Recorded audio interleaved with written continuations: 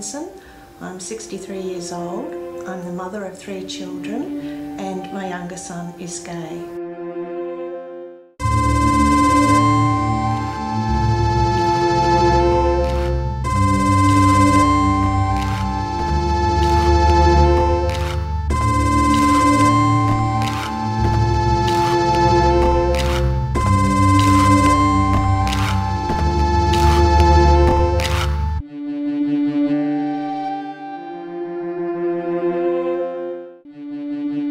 Morgan came out when he was quite young. He was only about 13, he's 25 now, but during that time I realised that there was quite a big difference in his situation compared to his brother and his sister, and I wanted him to have the same rights that they had.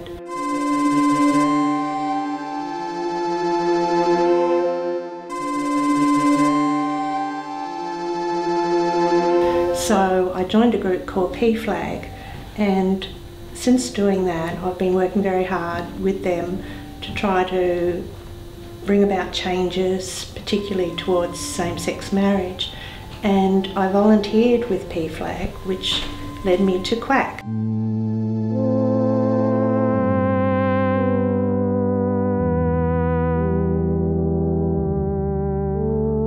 While I've been here, I've managed to learn quite a lot about what QAHC does.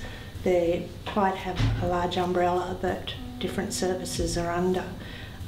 It's a wonderful group of people that work towards educating the community, supporting the community, looking after people that need help, not just people that need the help themselves, but also their families as well.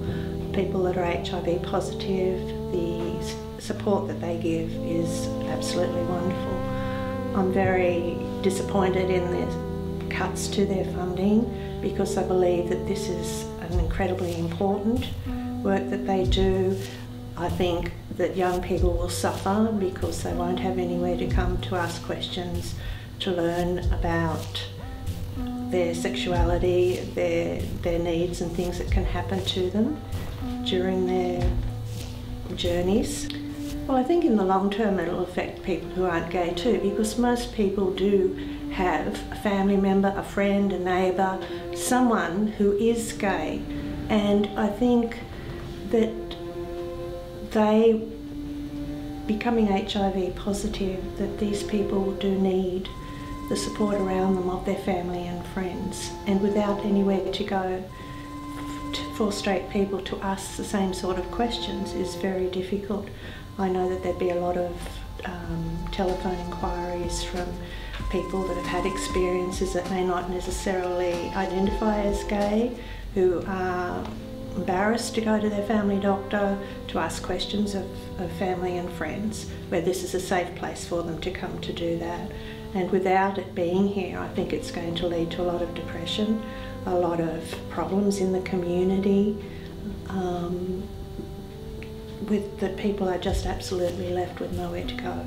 Our youth particularly is everybody's concern, and the LGBTIQ youth that need this support and help, that perhaps don't have family support, they need somewhere to go, they need somewhere they can ask questions.